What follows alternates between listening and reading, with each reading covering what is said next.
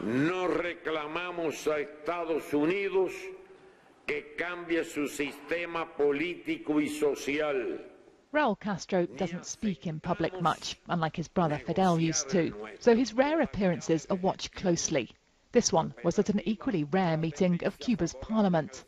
Raul touched on relations with the United States, telling deputies they'd held talks on several issues of late, suggesting that relations between the old ideological foes can be civilized. That is, he said, so long as neither country expects the other to change its politics.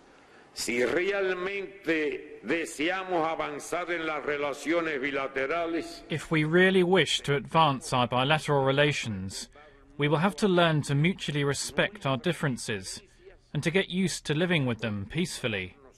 That's the only way. Any other way, and we are willing to take another 55 years in the same situation. You don't have to worry.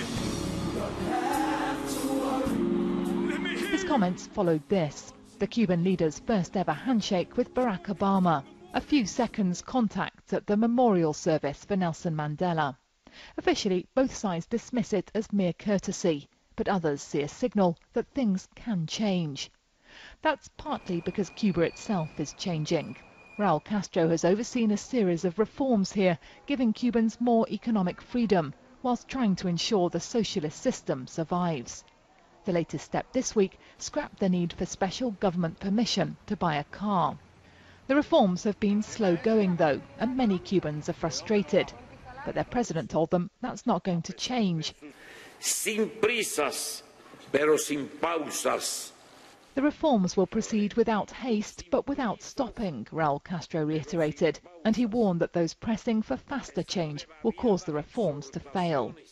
He called Cuba's deputies to reconvene in spring and approve a new law on foreign investment.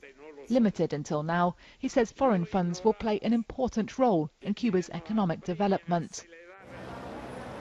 That's clearly needed.